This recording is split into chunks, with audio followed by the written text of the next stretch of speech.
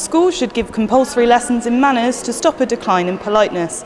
A new survey by Waitrose found that more than 60% of people blame parents for children's bad behaviour. Joe Finnan reports. The 3 R's aren't enough. Parents are calling for another R to be taught in schools: respect.